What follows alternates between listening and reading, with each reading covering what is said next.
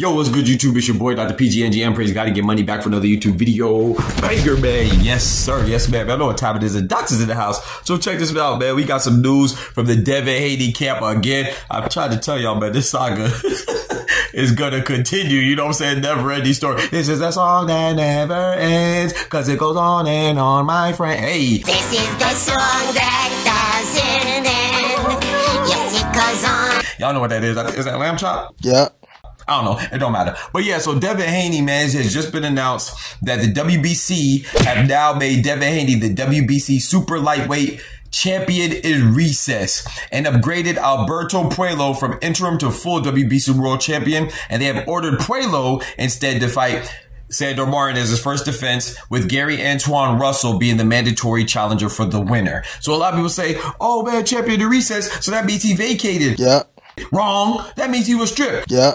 Wrong. You know what I'm saying? There's a slight difference for those of you that may not be aware, you know, may not be hip. It's okay because boxing has a lot of terms, a lot of lingo that gets misconstrued often and confused, you know, and let's be honest, the sport of boxing isn't exactly and precisely consistent, you know what I'm saying? So the difference is, when you vacate, that's when the champion themselves just lets the belt go. They say, hey, man, I'm relinquishing the belt. It could be because they don't want to, they refuse to pay the sanctioning fees, or they don't want to fight their mandatory challenger.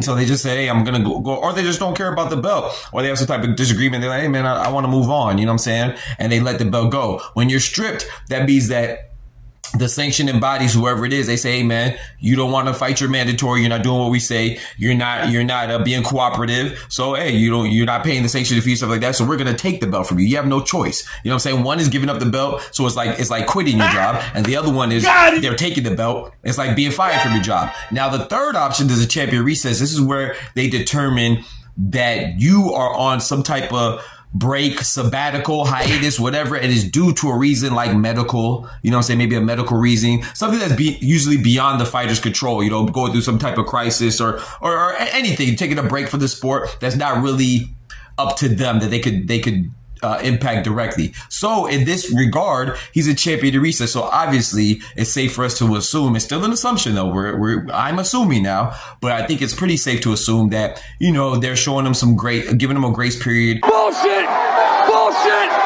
Bullshit, bullshit, bullshit, bullshit. All right, I get it, man. I get it, man. I'm a little more optimistic than most. You know, I know some of you that continue reading the definition, see that it says it's basically just semantics for stripping the champion. You could look at it like that too. You know, that's more of a little pessimistic way to look at it, you know, but I think in this situation, me personally, I think that they're giving them some grace because they allowed him the opportunity to come back and let them know what he wants to do. But at the same time, they put him on notice like, hey, you know, if you don't hurry up and make a decision, we're going to give you this grace. We're going to allow you to not defend against your mandatory immediately, which is Sandor Martin. But if you don't, then please believe we're going to elevate it if we see fit. We're going to elevate the winner of Sandor Martin, Alberto Puello, as a full champion as we see fit. So there's two ways to look at it. You can look at it as, you know, the more sinister way, be like, man, they just stripping him without really stripping him. Hey, yo, what the fuck? You know what I'm talking about? But they're essentially stripping him. So you could look at it like that too. Maybe you could see it as an L for Haney. But I feel like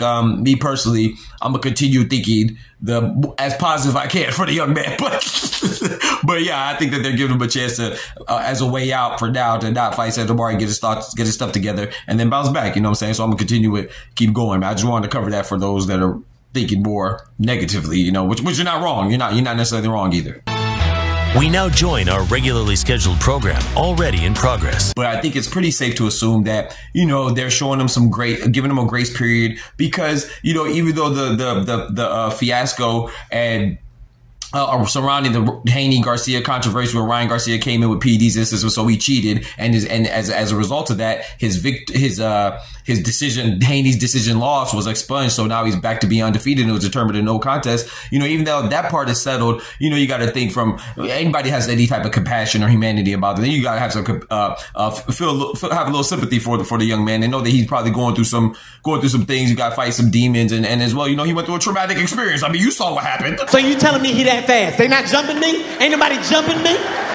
You saw what happened, you know. So he has some trauma associated with that, and just to get his head back together, we're interested to seeing him. I know I'm interested to seeing him bounce back. You know, we should all be. If we love boxing, we should all be interested in seeing him bounce back. You know, whether he'll be able to or not is yet to be seen. But we do need to give him a grace period to get his thoughts together. You know, and kind of settle down. You know, and give him the opportunity to bounce back effectively. So that's what I think that the WBC is doing, and give him some grace. Like, hey man, you know, take some time off. And Devin Haney already expressed that he wants to take some time off from boxing. I don't think he should take a year or 2 years. You know, I don't think he should take too long, because then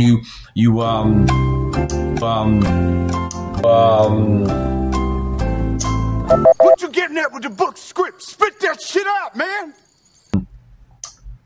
You open the door for opportunity for you to, you know, get worse, you know, regress potentially, you know. And so I think you should get back in the ring, but also definitely, I don't think fighting your mandatory after what just transpired. A mandatory in Sandor Martin, who's definitely fully capable of making an upset. He's a tough fighter. You know, he's definitely there to give all the A sides any trouble, you know, and all the trouble. He's there to bring smoke. I mean, a lot of people had him beating Teofimo Lopez. I believe he dropped Teofimo Lopez, and, you know, he beat Mikey Garcia, who's a great fighter. You know, so a lot of people had him winning against Teofimo Lopez, even though he lost. And then, like I said, Mikey Garcia is a great fighter, in my opinion. His last loss of his career was to Sandor Martin. So Sandor Martin's a very great and capable fighter. I think stylistically Devin Haney could beat him, but we're not sure that stylistically or mentally or physically, you know, that it's the same Devin Haney that we'll see. So I do think he should get another Tudor fight. I'm not saying that, I'm not advocating that he shouldn't fight as a mandatory. I'm just saying I don't think this is a bad option for him to take. And yeah, so another example of a champion in recess, which this is why the terms could get confusing, right? And I understand it from a boxing fan, because I get confused too. I gotta question myself sometimes, like, dang, is this really right? You know, so but Terrence Crawford, even though I just gave you and showed you that definition for a champion in recess, Terrence Crawford was called a champion in recess at 147, and that's how what's my boy's name? What's my boy? Not only Jerron Boots Ennis, but also what's his name, man? Oh my gosh, I can't think of it right now. But it was also, Mario Barrios, thank you. So not just Jerron Boots Ennis, but also Mario Barrios were elevated because, you know, Terrence Crawford is deemed a champion in recess.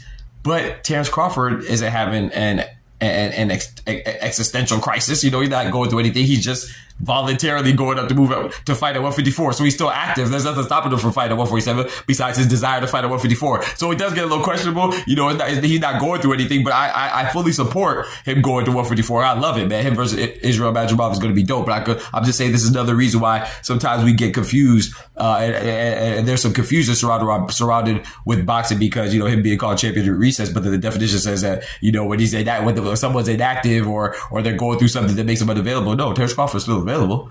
You know, they just didn't take it from him. So, but the IBF did, though. The IBF snatched it from him quick and gave it to Boots Ennis. But yeah, I just wanted to let y'all know that, man. Devin Haney is apparently going to be taking some time off from boxing as we anticipated, maybe till the lawsuit that he's filed against Ryan Garcia is over with. And Alberto Puello has been upgraded, and we shall see. According to WBC, Alberto Puello versus Sandor Martin, which I think is a good fight. I will lean towards Sandor Martin. And then, you know, with Gary Antoine Russell getting the winner, which for Gary Antoine Russell, I would, you know, it's crazy. I would lean towards Sandor Martin to beat Puello, but I prefer for Puello to win because I want to see Gary Antoine Russell versus Puello again, you know, for the rematch, because that was a close fight. But yeah, I appreciate y'all rocking me as always. Y'all be easy. Take care of yourselves. Remember, with God, we can do anything. Without God, we are nothing. The doctor's out. Oh, before that, I know a lot of y'all like, dang, how did Gary Antoine Russell become the mandatory? Already, when he just lost to Puello, how's he going to be the mandatory for the winner between Puello and Sandor Martin? Hey, it is what it is, man. It's going to be a good fight. Gary Antoine Russell, his stock is not going to drop that low in the rankings. I mean, he only lost to the person who's a champion. That was his first loss, too. So, really, I think that's a good fight. And I think it kind of does make sense from a competitive standpoint. Now, if you want to argue the rankings and the consistency, that's on you. But yeah, I just want to end with that, man. Y'all be easy. Take care of yourself. The doctor's out. Peace. From the hood to college, both worlds they had to meet. 6 degrees between us, so cold we're about to freeze. But we're Florida boys, hot takes, we bring the heat.